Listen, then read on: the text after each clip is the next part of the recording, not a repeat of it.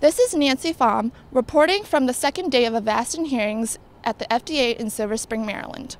Yesterday started with a series of testimonies by advocates who were for or against keeping Avastin on the market for breast cancer treatment.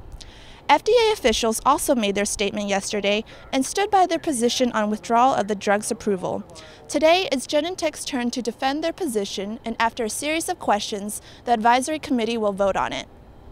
We spoke to one physician who's attending the hearing to get his perspective. I think this hearing and the discussion we're having is critically important, understanding the issues surrounding Avastin. It's not just Avastin. There will be other drugs as well where these questions are going to come up.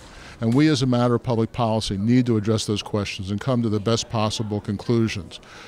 The information may not be new, but how it's packaged and how it's presented, how it's discussed and how it's considered is very important. We need to have these questions resolved or discussed, shall we say, in an open public forum.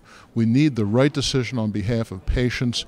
And frankly, I think that although this is the first time this has ever happened, I do believe that this is critically important and will help us move forward as we ask the questions about what is a safe and effective cancer treatment. Check back with us throughout the day for more updated information. This is Nancy Pham.